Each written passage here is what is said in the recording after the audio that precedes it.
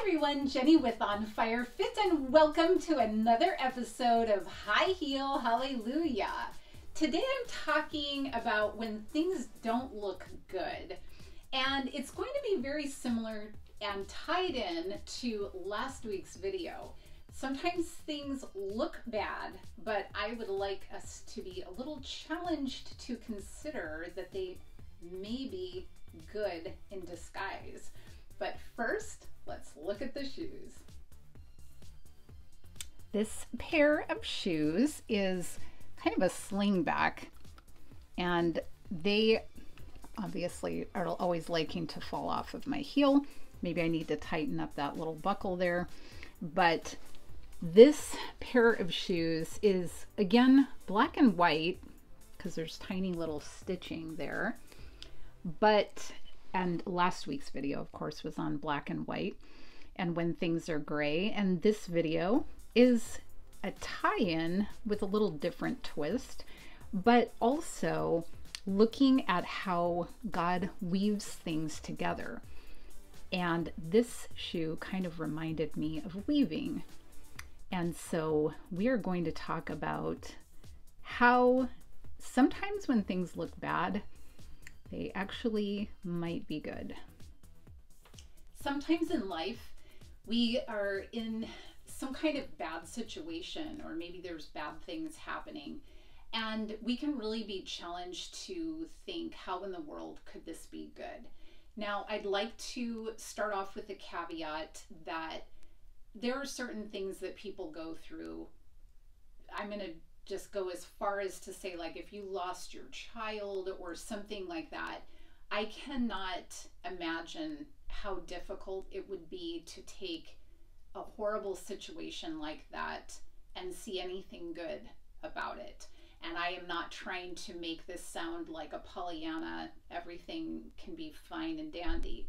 There's a lot in this world that is not fine and dandy, and there's a lot that we won't get to see corrected until we get to heaven. So I don't want to make it sound like I am negating anybody's feelings or some of the traumas or difficulties they've been through. But I do think that in a lot of situations, we have a choice, and we can choose God's way and rely on Him to turn good from bad situations. As an example, the host of America's Most Wanted, John Walsh, he lost his child, and that tragedy is not good. There's nothing good about that. However, rather than just remain in a bitterness mode about what happened with his child, he chose to put a spin on it that has caused many children to be saved. And so through that one very difficult, bad situation, a lot of good has come. So again, I don't negate what he went through. I'm sure if he could trade everything in his life that has turned into good and reverse it and get his son back, or child, I forget if it's a girl or a boy, but if he could, I'm sure he would do that. But what he has chosen to do is make good out of bad. And I think that that's one very extreme way of looking at it, but we can look at so many things in life in this same way. And I'm going to read a little story. I think they consider it like a fable, but I do think that it kind of makes the point.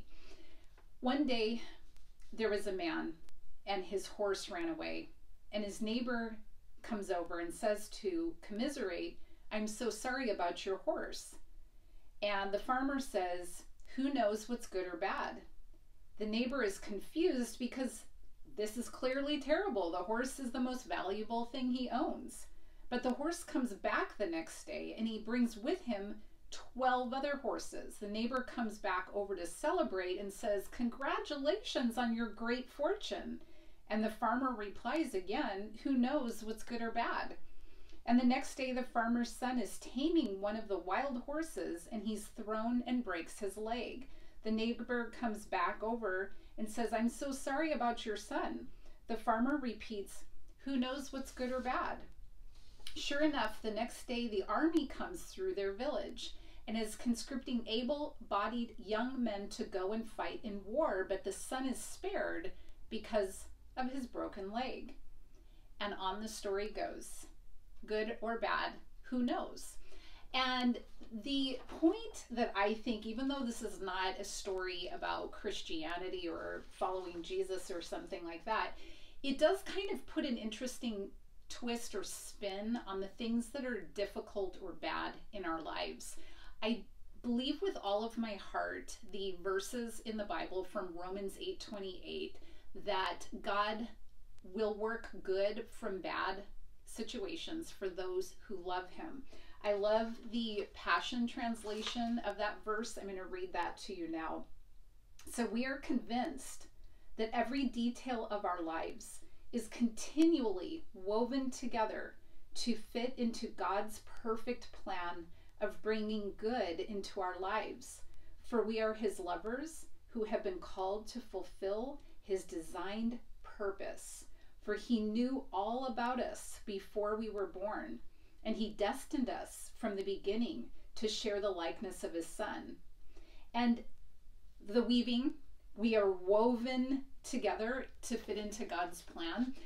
I think that it is amazing when you can look at situations that are bad or don't seem right, and you can see how it could be good.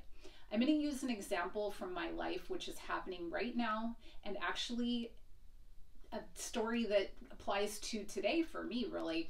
I have a daughter who is going to be going to college. She is doing extremely well in high school, which sets her up for potential scholarships.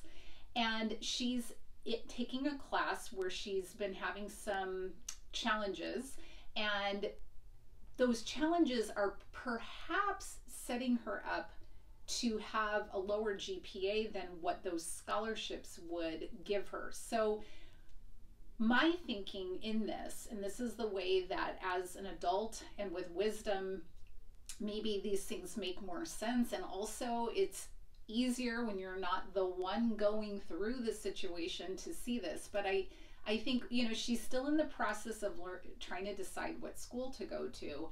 And I'm sure the scholarships that she might get would help direct her or not to a school.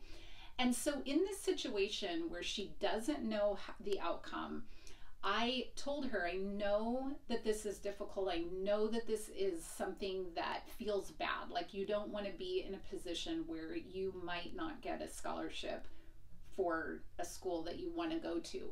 But what if God has an idea that you need to go to this other school, and if you didn't get that scholarship that sent you there, it would push you this direction, and maybe that's the perfect school for you.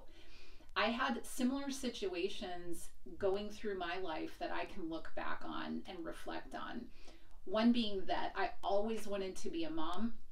I always wanted to find the right one to marry and to have kids and everything. And I went through a lot of years of being single, dating. I got my career and everything fine with that. But as I was going along, it didn't feel right, because I'm thinking all my friends are getting married. I should be getting married and having kids. And I kept thinking, this isn't a good situation. What happens if I never find the one? Or what if I don't get to fulfill those dreams or whatever? And yet in the process, God had this beautiful plan and really navigated all the doors that needed to be opened and closed, so that I ended up with a wonderful career. I was able to pay off my loans and things in order to get that degree. I met my husband right at the point when I was launching out into my career, and the timing was perfect. Now, had I been the one to try to navigate that, I probably would have really royally screwed it up. So thankfully, God knows how to navigate those things. He can turn good from things that kind of on the surface appear bad. I think the challenge for us, though, is to be very careful that we don't get into a victim mode and start thinking that all these bad things happen to me, and so I just can't get ahead in life. That is a kind of a maybe a subtle thing that sometimes people don't recognize that they're doing. But when you are in that kind of a mode, you are not able to see clearly how God is working through that situation. There's a lot of little things along the way where things that could appear to be bad might be perfect. Like, as an example, I have a lot of patients that I care for with diabetes, and when they first get diagnosed with prediabetes, they're thinking this is really bad, and I'm thinking this could be really good because it's a wake-up call. Obviously what you're doing hasn't been working. What you're doing with your body is sort of destroying it, and you're getting a warning sign. So can you choose to see this as a wonderful thing that you have the opportunity to wake up and say, wait, I'm not going to go in this direction anymore, and then therefore you're saving yourself from long-term damage, dialysis, losing your eyesight, losing a foot, whatever. So I think we have to be very careful to look at things that come at us that we might think look bad and see how God might be using it for a good purpose. And then we can submit to his purpose and say, okay, Lord, what do you want me to learn from this? And how can I move forward in a healthy direction? And that's what we'll be doing in this next new year as I talk a lot more about that kind of stuff. But I hope that for you, you really consider this, because God is weaving these things together for our good. And if you love him, that's the promise that you have, is that he will continue to weave things together for your good. If you choose to ignore him and don't want to do his way, then he gives you that option. He gives you that choice. But then don't be mad if you're not getting what you want, or you're not feeling peace or joy. A lot of times I don't get what I want, but it turns out to be better for me because I didn't realize that what I wanted was really not in my best interest. So I think we have to be careful not to say, I'm going to push God out and then be mad at him when he doesn't rescue me. I think we need to be willing to open our hearts, our minds, our spirits, and say, yep, I want to go your way, and then let him lead us. So let us end this with a prayer, and I just really hope that this gives you something positive and hopeful to think about for your day if you're going through something that feels bad.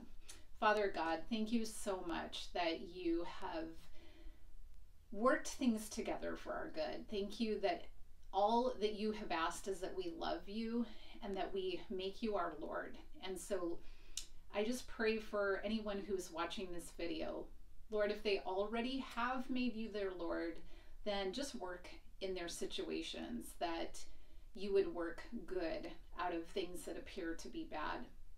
Lord, if there are people here that don't have you as their Lord, would you tap them on the shoulder, whisper in their ear, tell them how much you love them. Help them just to see the vastness, the depth, the height, the width, the wonderful nature that you are love, and that there's nothing better than being in your presence, and there's nothing better than knowing that we are on your path. So thank you so much for saving us, for your grace, for your mercy, for your goodness, that you're faithful every single day. And so I pray a gigantic blessing on each and every one that's here today. And I just pray that you would continue to guide and lead. In Jesus' name, amen. Okay, let's take a little walk in the woven shoes. And then until the next time, I hope that you are living your life on fire. Okay, as you can see, it is not the easiest to keep these shoes on. That strap keeps falling off. But they are woven together so beautifully, don't you think? God is so good. I love how he gives us inspiration, wonderful things to consider, and that he can make all situations turn for good. So I hope that you have hope for today, and I look forward to seeing you in the next episode of High Heel Hallelujah.